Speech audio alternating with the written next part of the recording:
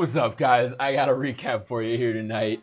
Tonight's stream here, I'll recap it very succinctly for you, was an absolute shit show. We're having all kinds of problems with the website here. It did not go smoothly at all. And I'm quite tired in the first place, so I'm not going to do the whole, edited stream recap thing. Instead, I'm just going to play a couple clips for you tonight that we liked. The first one here is the Xenomoon ceiling pass play from the rival Esports Winter Cup. Real cool little pass play right here, so check this one out. Game number 7 here, and it comes from Xenomoon.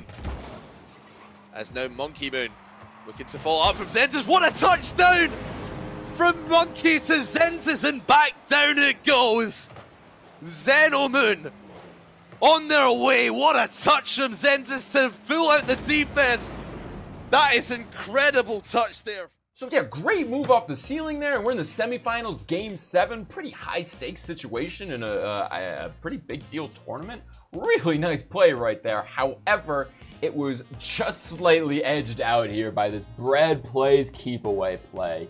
Also in a pretty big deal tournament. This is from the Renegade Cup Finals. Early rounds, but this tournament's been going on for months now, so calling it early rounds seems a little unfair.